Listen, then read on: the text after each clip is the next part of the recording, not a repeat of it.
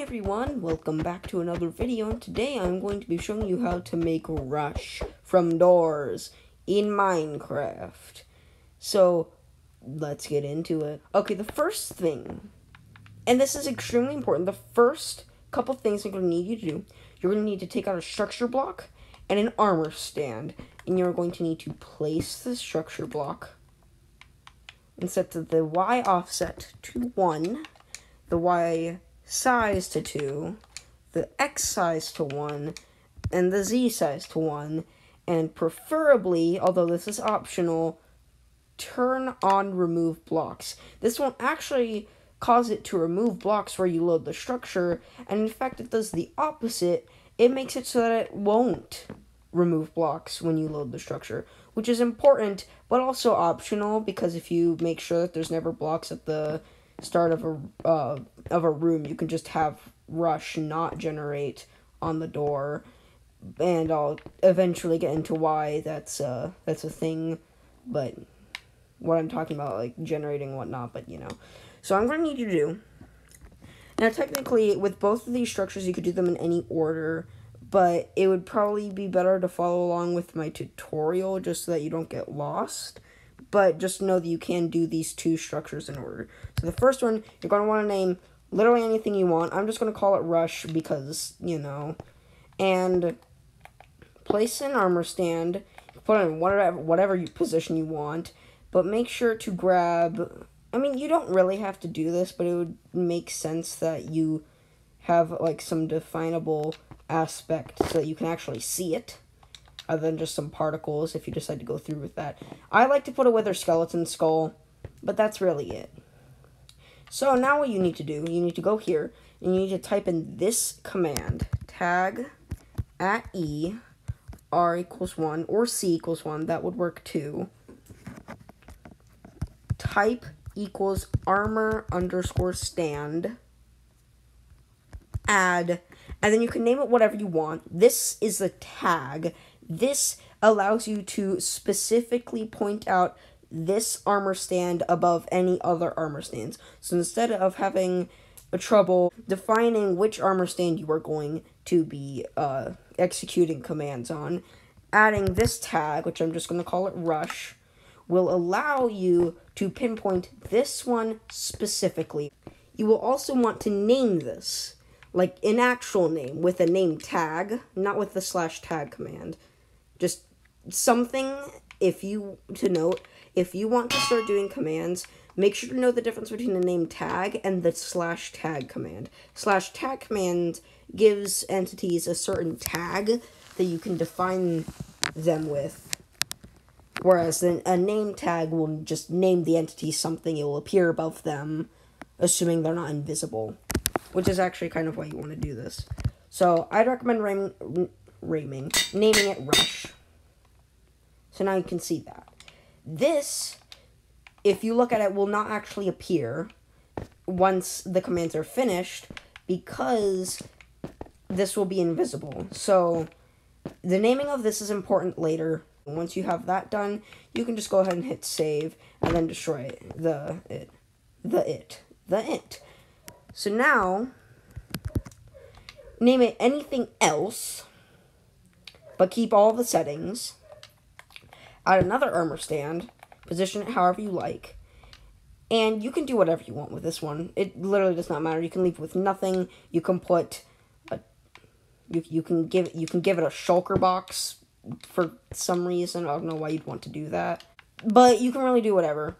And make sure to do the same thing, except have the tag be anything else. So I'm going to call it Rush Node, because Rush works on a nodal system, and this is literally exactly what you're going to be doing. This is the map, by the way, that I have created just for this. So then you're going to hit save, or at least you should. You don't have to, but it would be advised. With the Rush node, you actually don't really have to make a structure, but it would just be easier. So then the next thing you're going to need to do, take any block that you want and go to the beginning. You will need to put, whatever you call them, blocks, 2 blocks below, or I guess 1 block. 1 block would also work, but I'd advise 2 blocks. 2 blocks below each key feature of your build. So, and what I mean by that is essentially the entrance and exits of each of the rooms. So here is one entrance, here is the other entrance, and this will be important. Now, you can also, if you have a corner room like this, you can also put one in the corner, which you should do, and then the exit. Now you can see you should have all of these little blocks below your build, and this is important because now you need to go on top of each one of these blocks. You need to type /structure load rush node, or whatever you named that structure, and it should spawn it. Now this is important to note probably right now, that specifically won't work on Java Edition. In fact, a lot of these commands actually might not, but maybe they will because of the new execute format on Bedrock Edition when you turn on experiments, which is what I'm going to be doing this with. So if you want to follow this tutorial exactly, make sure to go into your settings and turn on experiments for this world, or the world that you're doing. On Java Edition, you'll probably have to use structure blocks, and or just do everything manually, unfortunately. So you just want to put these on every single block. Once you're done, it should look something like this, where you have all of these armor stands just kind of sitting below your rooms. And that is good. That is the optimal setup that you need. Also, you might want to create the rooms first. That would be nice. I don't think it will work without rooms. At least create a floor, because you will need that. You actually will need that. But now, all you'll need are just some command blocks, specifically repeating and maybe chained. Yeah. So the first thing you're going to do, you're going to create a command block, repeat and always active, unconditional. Name it whatever you want, or don't name it at all. I'm going to name this movement A, or actually no, movement 1. Movement 1A. I'm specifically naming it movement 1A because, you'll see later. But essentially what you want to do, remember the tag that you put on the armor stand for the rush structure? That's going to come important now. So you want to execute as @e tag equals rush. That is very important. Tag equals rush @s run. This is important. And then you have to do TP @s up arrow, up arrow, up arrow. So this now means that it will teleport 1 block forward.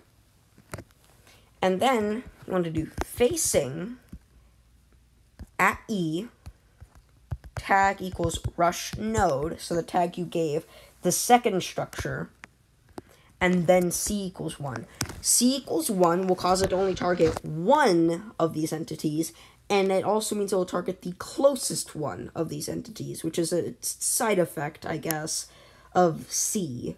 And never put true, only ever put false or nothing at the end, which those essentially mean whether it will detect for blocks, and if there's a block in the way, then it won't run. So now it should say no targets match selector, because you should not still have those up. And if you do, you might want to go catch them. Well, it actually won't be that difficult. It'll just be at the nearest rush node. But there's a couple other things. All of you who are on PC are lucky, because this is going to be extremely easy for you after the first command block. But now, so movement 1B, what you're going to want to do is execute as @e tag equals rush, or whatever tag you gave rush, @s run, or don't put run there, put if block tilde tilde tilde, which is direction, not direction, position, planks, or whatever block you're using as the floor, whichever block you're using as the floor would work too. Just make sure that it's the block you're using as the floor, obviously. And I'm using spruce, so I'll do planks 1, although I believe putting a data value here is optional, and it's not even at all something you would do on Java Edition, so Java players just exclude that, and if you want it to just be all planks in general, you can also exclude this.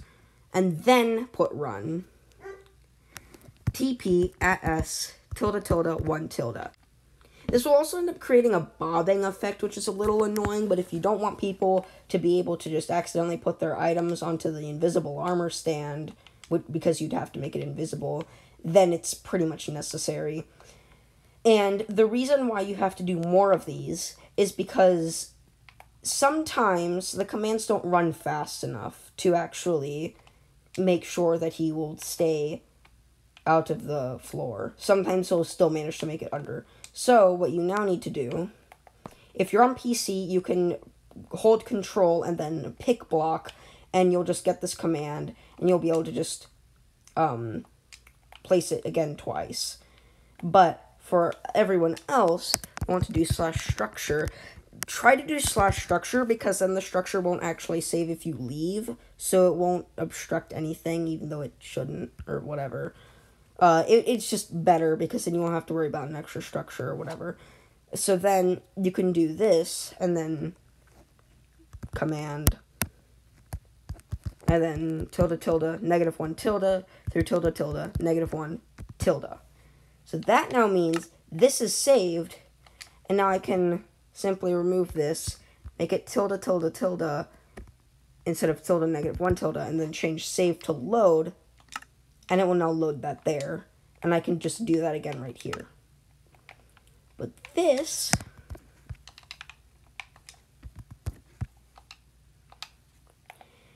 now means it's just going to be easier for us to do this as a whole. So now you're going to want to change, in the second one, the actual coordinates that it's TPing up to 2, and the if block 1 on the y coordinate, which is the second tilde. And then on the third one, you just do the same thing, but again, 3, and if block 2.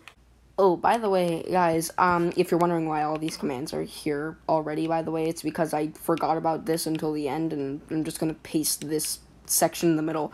But there's one more thing you also have to do on top of all of this, and it's very simple, but essentially, what you want to do is execute as @e tag equals rush @s run tag @e r equals not r equals dy equals -3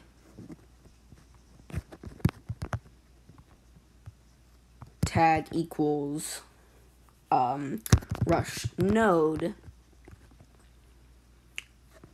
add past node, or just anything except for the last two things. And then what you want to do for the first movement is make sure it's also facing tag equals not, which is the exclamation mark, past node. So now movement is done, and if you just want it to just sprint at you for whatever reason, then I guess you're done here. But I don't want it to just sprint at you. So instead, we're going to add the killing commands. There are multiple ways you could go about this, technically, but I'm just going to do the simplest way, which is it will just simply kill you in a radius. But it's still a bit more complicated.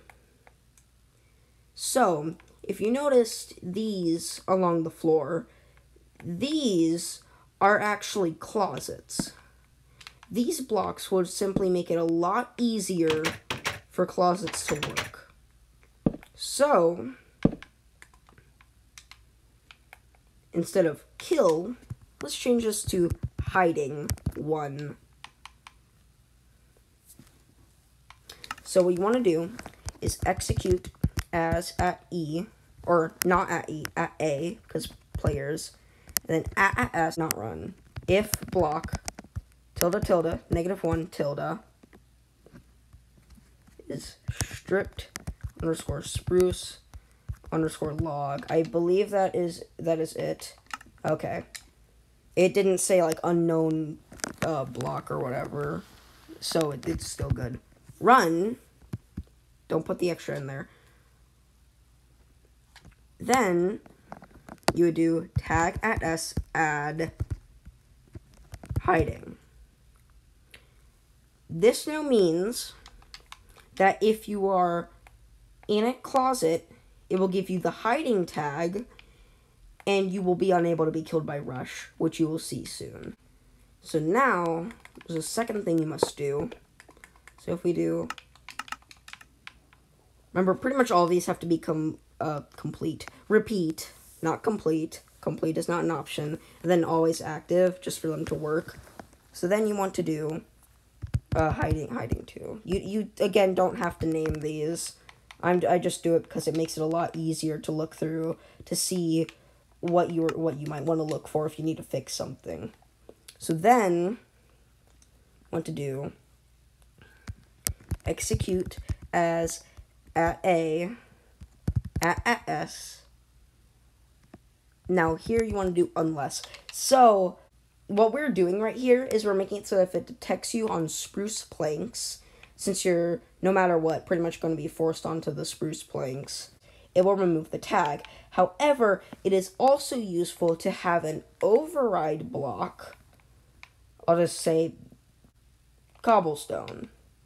An override block like cobblestone that you can place wherever else you want so that you don't have to change the floor and instead can just change the underside of the floor, but you still won't have to overcrowd the floor if there aren't any of those, but a lot of closets. So if you don't have any extra spots, you don't have to put cobblestone everywhere, if you also happen to have a lot of closets on that room.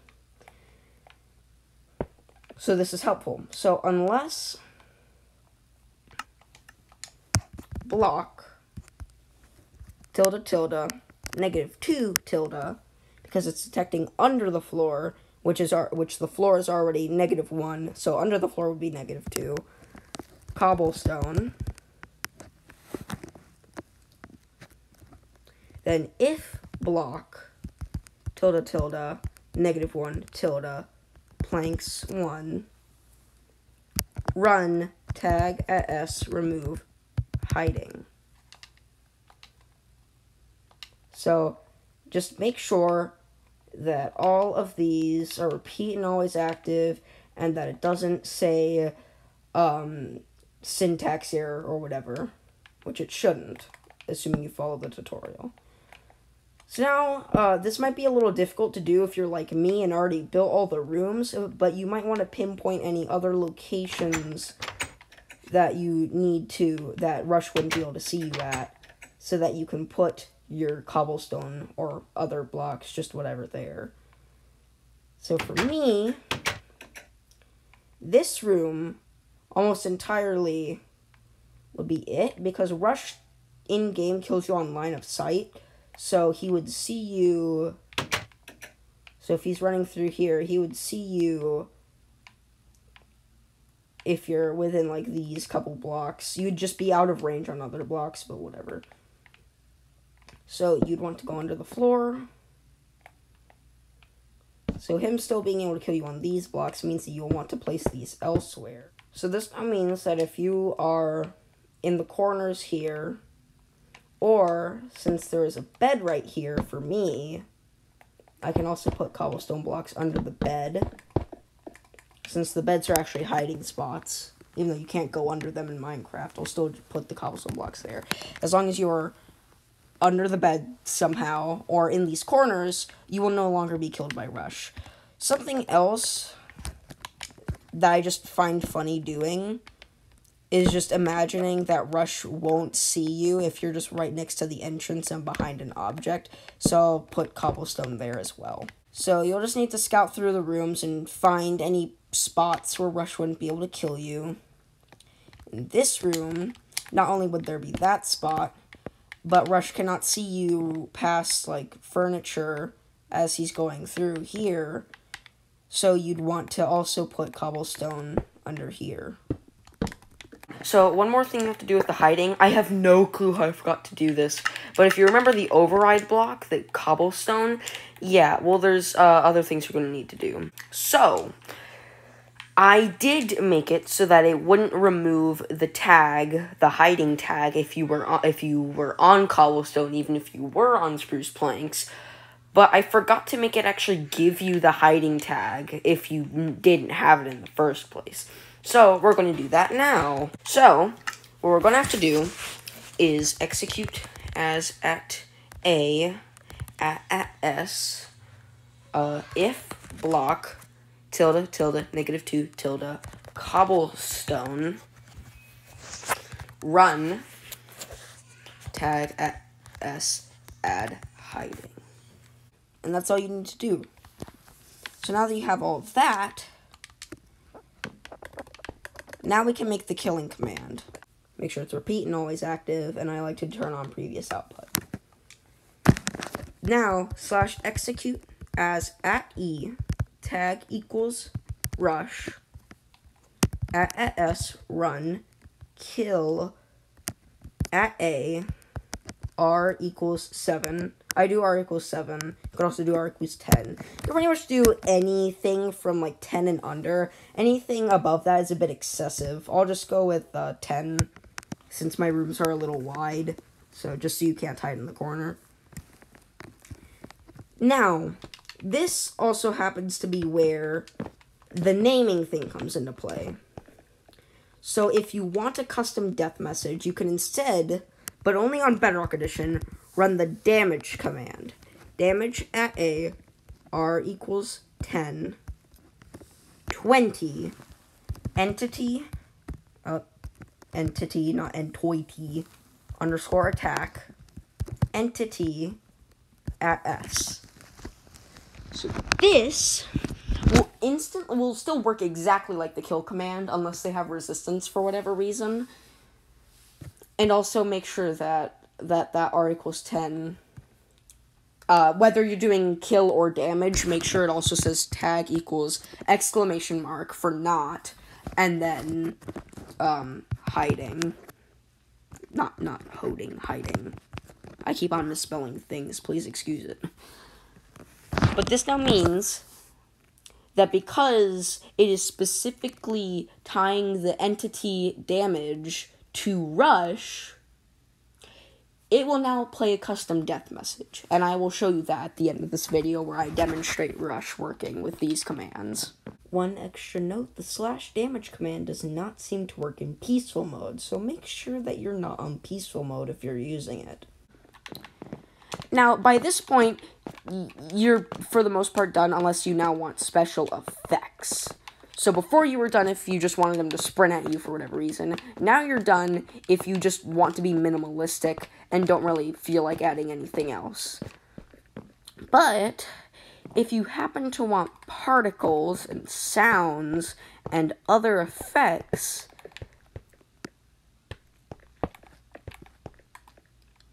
then here you go.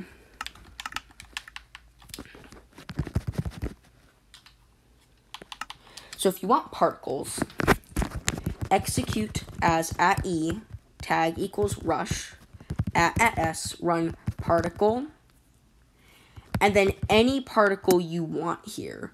I'm going to go with, I think it was balloon underscore gas underscore particle, although I'm unsure. No, it wasn't.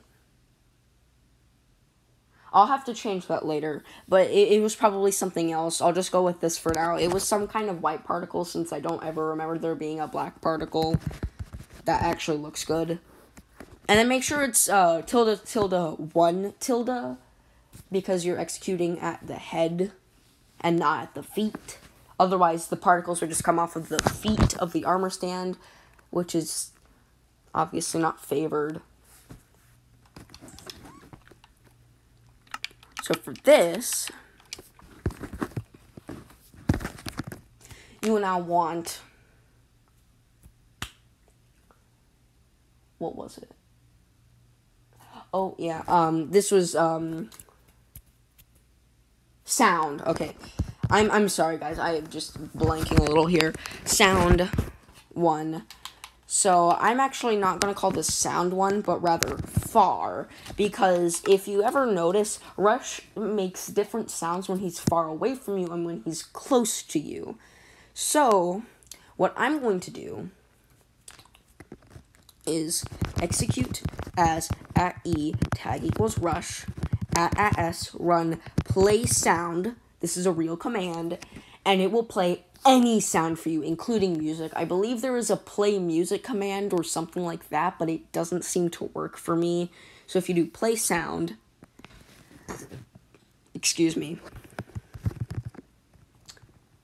I forgot if you have to put Minecraft and Minecraft colon in front of it, but if this doesn't work, then just do that and it should. What I mean by that is like this. But I would do mob.enderman.scream. And then there. This creates a sound that I find pretty much the most similar you can get. However, this also means that it will play in a radius, which doesn't work with far. So instead, you would want to do execute as @a @s run.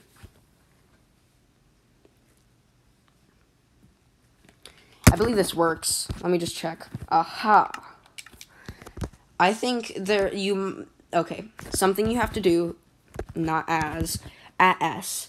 This will make sure to play it as @s. You can also just do @a and then remove the as in the execute command, but I'll just do @s. This means that as long as Rush exists, it will play that sound. And if you only want it to play when you, like, actually are somewhere near Rush, you can also do @a r equals 50, which is very, very far away. But that also means that you won't get annoyed by his screams if somebody's playing your map, if you're making a map, and you're just casually building over here. I'm just going to stick with that, though.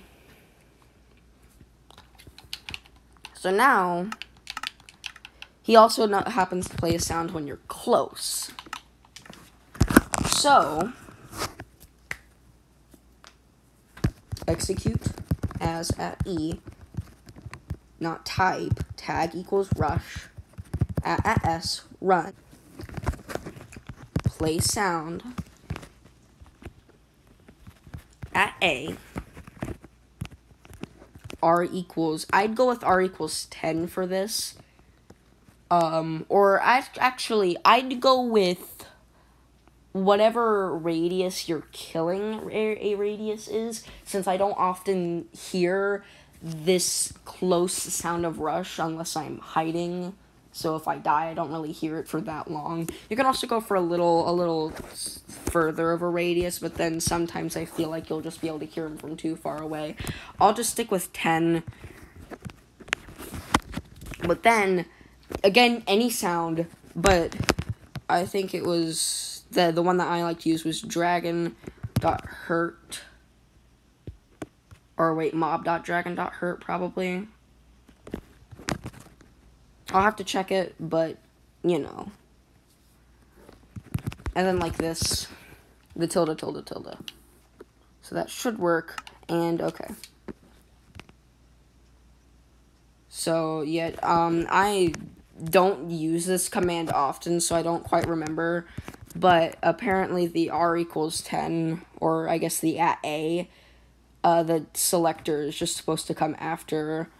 I should have known that because we literally just did this. But now it should work. And now you should hear him approaching you when he spawns in and when he's nearby. The final thing, and now this is even more optional, because I find one of my friends is doing a map. I'm pretty much doing all the commands for him, which I'm fine with. I don't really care that he's getting a lot of the credit. I just find commands fun, so I don't really care. And also I'm probably going to do one of these later anyways. But even he didn't want this. However, Rush happens to vibrate your screen when he's nearby. Like, make your screen vibrate. You know what I mean. So, what you want to do, you want to make a command block, assuming you want every single detail of Rush. And you want to do execute as at E, tag equals Rush, at S, run, camera shake. Again, I use this command even less than play sound, so I might get the order of the syntax wrong, but I believe it's at A, and then you do R equals 10, which this you would in fact do no matter what, the radius of your kill, because you literally cannot ever see the screen vibrate when you have died to Rush. And then I believe this is the intensity.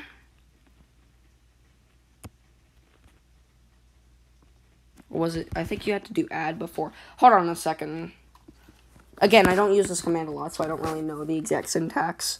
But I do know that I have used it. So intensity and then the seconds. So the intensity, I'd just go with, pretty much anything is fine. It all seems to work the same, at least for me. I'm gonna go with 0.5, or I guess 0.5, since sometimes just 0.5 doesn't work, and then 1. Well, this should mean that your screen will now shake when you're nearby, and if you want it to get even more intense if you're closer, you can then add another command that essentially does the exact same thing, and then you can just go in here and change up the intensity for if you're closer.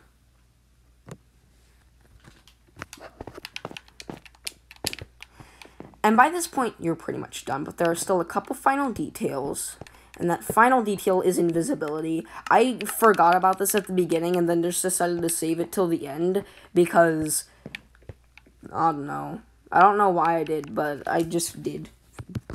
But hopefully, most of you wanted invisibility, and hopefully most of you did not click off and then just go, hey, why isn't he invisible?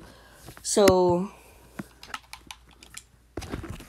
now, this is probably the most simple one in recent commands that I'm showing you. Effect at E, tag equals Rush, invisibility, 1, 0, true. Make sure to put true at the end so you don't see the particles. And that should be it. And now,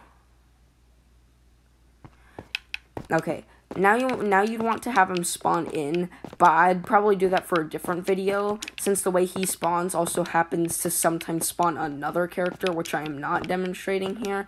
So I'm not going to do a tutorial for him spawning in this video. I might not even do one at all. It should be easy to figure out. If you want it to just be Rush, you just put a command block that tests for dx, dy, dz, something or other, and then it would have a chain command block which is set to conditional running off of it, which would then summon Rush or structure load Rush at the end. Okay, one last thing. I keep on doing this, but I keep on forgetting about stuff. If you really want the optimal Rush experience, then you would also want him to remove lights. So there are 2 commands you'll probably want for this, and those would be, I don't know.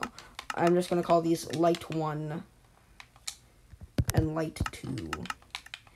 So depending on the light source that you're using, depending on the light source that you're using, you might want to have different blocks. So, for example, a sea lantern here would probably work best turned off as a block of netherite.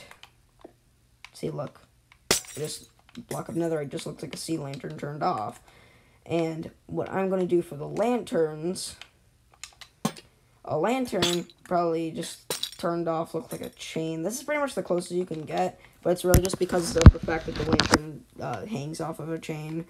So you'd want to do is execute as at E, tag equals Rush, at s run fill -10 -10.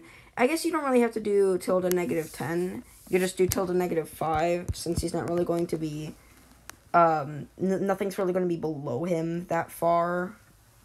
Nothing's really going to be below him in general. I'll just do tilde -2 and then tilde -10 again.